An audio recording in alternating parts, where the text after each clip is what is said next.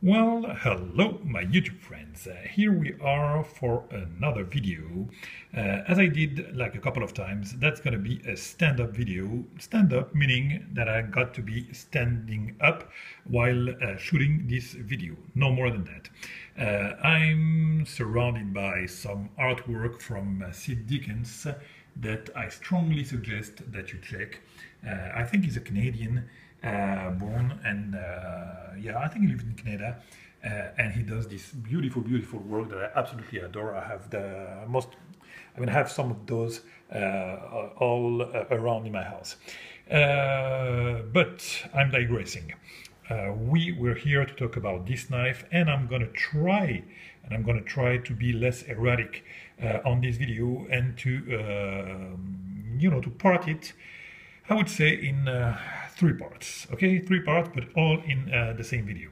First part would be probably the history about this knife. Second part would be the knife itself, the Spyderco Southard, and the third part would be the pimping job of Mr. Matt Christenssen for CK Knife Works, and that's also the guy that works for David Curtis and does all the anodization from the Curtis knives. So a little bit of history about this knife. So I got this knife and I sent it to Matt Christenssen. It was like 7 months ago. Yes, my friend, you heard me well. 7 months ago. There is no way in hell for for a guy to keep a knife like that for a pimping job for 7 months. No way in hell.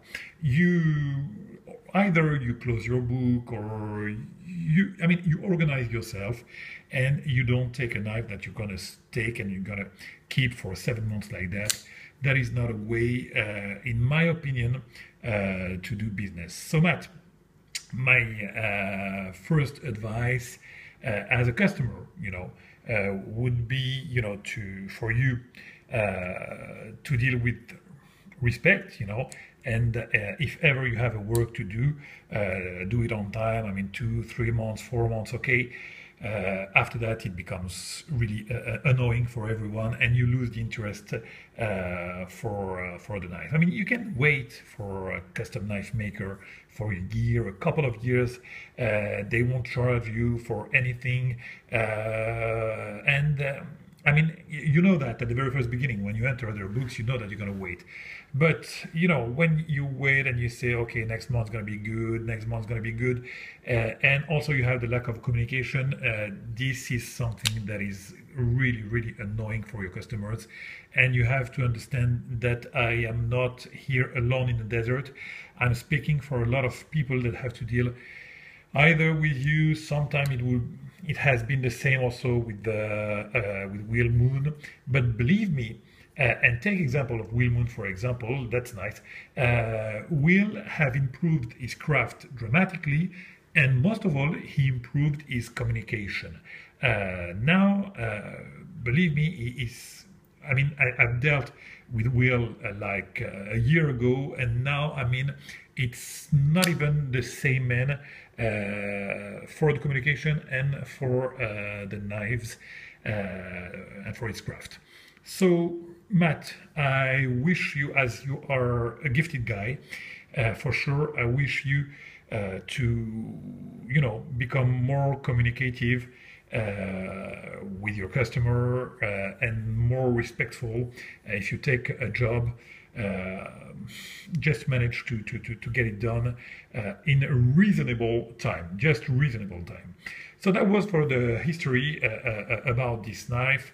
But at the end of the day, I'm very happy because I got a knife, with some discrepancy, but I've got a knife that overall I like. Now let's talk a little bit about this Spyderco Southard. Spyderco Southard was probably the first flipper, I think was the first flipper from Spyderco, and man, did they hit the ball out of the park like big time. First of all, the knife itself is a splendid knife. This curve on the handle I love the curves on handle because they are so ergonomic. When you have the knife in hand, it fits perfectly well in your hand. Here you have the flipper tab that makes for a very nice guard, and the choil here is excellent for your index, and all the three fingers are here on this curve. I mean, you have no hot spot whatsoever. It is a pleasure to have a knife like that in hand. The grip is excellent, and the rock pattern that he did here makes for a very nice grip. You are not annoyed by the clip here, and the jimping also gives you a nice traction. So really, really, really, it is one of the most I mean, the most easy knife to carry, and really you don't feel it. You want to work with it. You want to cut. I mean, when you have something like that in hand, you want to play with it and to cut with it. So really nice design in the handle, and this blade shape is just excellent with this big curve, this nice hollow grind here. That is a very, very nice blade shape made to cut, and that's an excellent, excellent knife for EDC, no question about that. So, as I said, first flipper ever for Spyderco, and man, I mean, they did a crazy job about that. The detent is just excellent, and the smoothness is comparable. Sorry to say that, but it's comparable to bodegas or other custom knives. Believe me, I own them and I can compare, and that's, yeah, I'd say it's comparable. But not only it is a flipper, but also you have a very nice reachable hole here that makes for a very, very easy opening with the thumb. So yes, definitely a great knife for EDC, for tactical use. I didn't know really, because you know what, that's the first time that I hold a Southard in hands. Actually, I bought the knife from, I don't know, any purveyor and sent it right to Matt so he can do the pimping job. So I didn't have this knife in hand, and that's the first time that I experienced it, so I just received it, so I can't give you really a review about it. But overall, I'm sure that I will be happy to hold this knife and to carry this knife with me on a regular day basis. So, enough said about the knife. Now let's talk a little bit about this pimping job that Matt did. The main job is on the presentation side with this beautiful scale. And here, my friend, believe me, I have nothing but good things to say about this job. Look at this rock pattern, it's just excellent. I just love those lines that goes randomly to any direction there.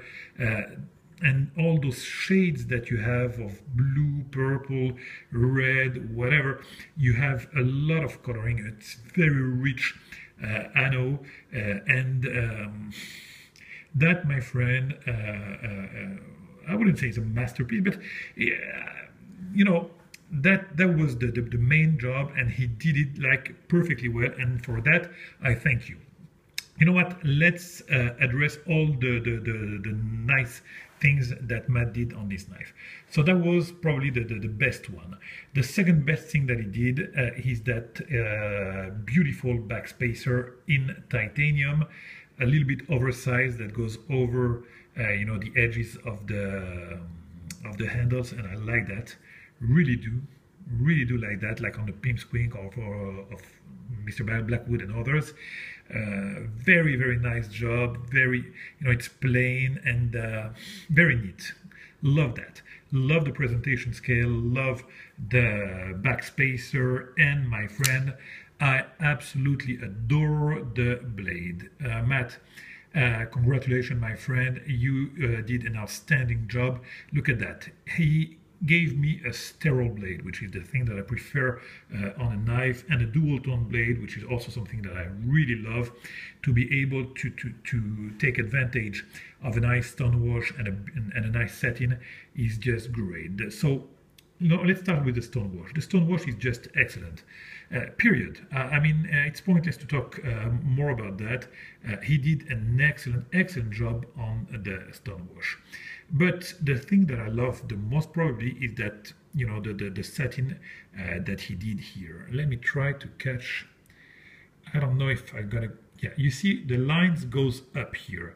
They're not horizontal, they goes up, you know, they go up, and there are no micro scratches, nothing. The finish is just superb, superb, superb. And again, for that, my friend, I congratulate you, because it is very, very difficult to get a nice hand rub like that, and that's a great achievement on that side and on the other side. And you have to remember, my friend, that I mean, it was a hassle for him for sure, because there were those writings all over Spyderco, the Spidey, which is here from Taiwan, so it was the 3D Spidey, you know. So that should have been a really a hassle to take that off and to make this beautiful satin that you have here on the swedge. So yeah, my friend, very, very, very nice job on the blade. Now, the complaint. I need to complain a little bit, as I'm French, as you know. The complaint would be, as you can see, this lock side. I wouldn't go as far as to say sloppy, but look at that. You have this scratch here. You have all the scratch over the lock bar stop here, which, just a word, it's really nice in titanium also. But you see why? I mean, you had the knife in hand for 7 months and over, Matt. Why don't you just take some of your time and, you know, polish that thing, the locks, so it can be, you know, like, you know, perfect when I get the knife. And you see over here the lock bar stop, how it is. You have all those, you know, scratches all over. You can see that you worked on that. And that is something like annoying when you get a knife like that. I don't care, you know, to have some marks on the knife. I use all my stuff, my watches, my knives, my bike, whatever. But I want the traces to be mine. I want to put all the traces on the knife. So getting a knife like that, you know, from you, compared to the other side is, yeah, really that has to be a complaint. I couldn't pass on that and not talk about that. Here are also some scratches. Anyway, but the most, I would say, you know, annoying thing would be the clip. Actually, it was supposed to be a custom clip, a 3D clip, and it came with the regular clip, which is a kind of stone wash. It's not even satin. Yeah, but you could have, you know, just keep the clip. Okay, why not? It was not what I ordered, but at the very least, just make it satin, you know, to match probably the satin flat here. So yeah, this is the discrepancy. You know, you have a perfect presentation side, a perfect backspacer here, a perfect blade, and unfortunately here something less perfect. But as I said, overall, I am quite happy with this knife. Except probably also another point, that is, if you follow me on Instagram, you know that if you know, that was the 3rd time in the same day that I had to tighten the pivot. I even changed the position. I'm not sure that I did right, but you need to tighten it very, very often. Otherwise, it will loosen, and the blade will touch the scale on the right. And you know, it's probably almost starting to appear. And I'm sure that if I do some flipping, like, let me see, sometimes like that, oh my, always already feeling that it is going, yeah, it's gonna go right. But I'm gonna stop here with this video by saying that overall I'm happy with the knife, but there are some discrepancy and some improvement that Matt can do, and I'm sure that in time, if he takes, you know, all these remarks and that can help him to grow better, I'm sure that he will become a great guy and a great maker. So I'm gonna stop here, and I'll catch you very soon for another video. Bye bye, my friends.